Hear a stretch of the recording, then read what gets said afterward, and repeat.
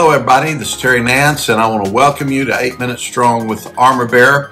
You're going to have a blessed day today. I want you to say something good's going to happen to me today in Jesus' name. I want you to say that and just praise God for all His goodness and His grace today. If you've been enjoying the videos, we've been sharing a couple of things. For sure hit the subscribe button, but the second thing really is take this, send it out to people that you know, Facebook, Instagram, whatever other ways that you can just send the link to people for them to watch it, get connected to it, because my heart's desire is to just get this into the hearts of people and the lives of people, because I know it's bringing change. The Holy Spirit is awakening the spirit of the armor bearer across this country.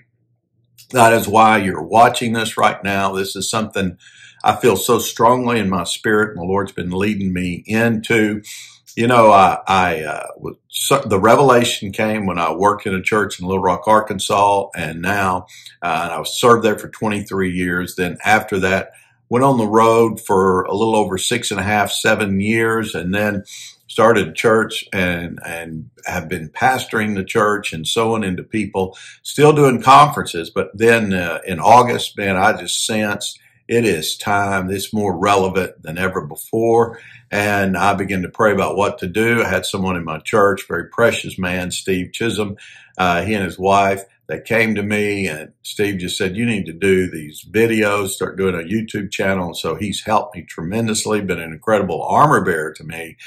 But what is happening through this is that it is just awakening the spirit and the heart of an armor bearer across the country. And I have been so blessed to have people call me and say, and get a hold of me, man, this is just changing my life. It's stirring up that heart again. I want information on this. And so the more that we've done this now, I begin to sense the heart to coach and the heart to mentor, and do it through Zoom, get the armor bearers connected together across the country, let people hear from one another. So that's what we're doing in our coaching and mentoring program. And so you can go to our website, godsarmorbearer.com, and you can get the information on that. But I've been talking about the Holy Spirit as a servant. The Holy Spirit is an armor bearer. That's who He is, and it's all through the Bible. Philippians chapter 2, verse 3, let nothing be done through selfish ambition or conceit, but in lowliness of mind, esteem others better than yourselves. Now, and there it is. And then he really goes on and makes it even clearer. And let each of you not only look out for his own interest, but look out for the interest of others. Now, Paul is saying this by the Spirit. It is the Spirit who wrote these scriptures. So the Holy Spirit is all about you. And then the Spirit in me is about you. It's not about me. Then the more I make happen for someone else, the Spirit makes happen for me. And when we reach out to touch people and just do what we can to serve people, and through the revelation of the spirit of serving, the spirit of an armor bearer, because that's what it is, even though the armor bearer comes from an Old Testament scripture, an Old Testament office, in the New Testament, it's the heart of a servant. It is who the Spirit is. It's who Jesus was. The Father is here to love us, and through Jesus Christ to manifest His glory through us, to do what? To serve others. We are to esteem each other. So the more I can esteem and speak into your heart, the more it's going to increase the love of God and the power of God in you. But I'm going to just tell you, if you'll just start looking to the needs of others, and what can I do to meet someone's need today? Oh, wow. What a radical change. Or instead of what can I do to get promoted today? No, what can I do to make a difference in someone's life? What can I do to actually esteem someone and promote someone and speak into their life? So then here it is. This is the gospel of Jesus, the gospel of the Spirit. Let this mind be in you, which was also in Christ Jesus. Now, this is not a suggestion. This is it. Paul's saying this is the attitude. Now you're born again from your spirit, but your mind has to be transformed and has to come under the total surrender to the Holy Spirit.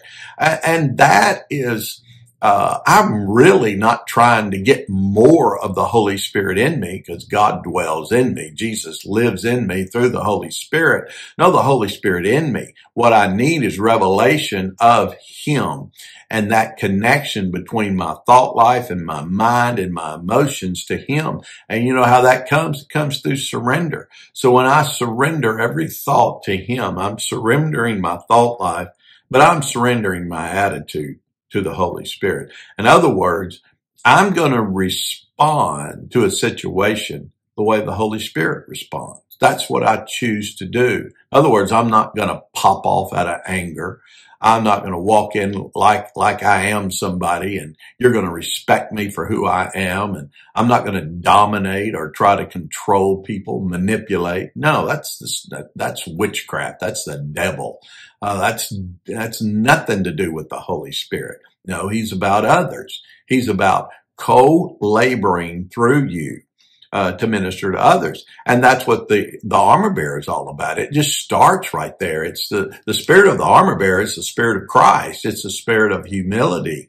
It is letting this mind be in you. In other words, I'm yielding my mind, my feelings, my emotions. I'm going to yield it to the spirit of an armor bearer.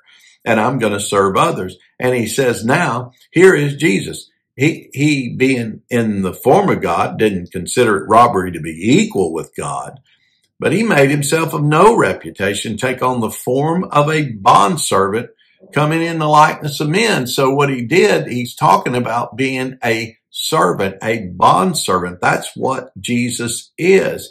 Humility, the Christ-like humility is manifested in the freedom of God's Son to affirm the fullness of all God has placed in Him without needing to flaunt it, to prove it, to push it through self-advancement. Jesus, complete absent of any need to clutch for power to the attention, is the manifest of humility. He didn't clutch for power. If He wanted to do that, He could have become king anytime He wanted to. No, you're not clutching for recognition of power. You just humble yourself. And I've had people come up to me, and I have, and they've said, Pastor Terry, God told me to be an armor bearer to you and this and that. And I always say, well, that's okay. Well, let's just see what happens. And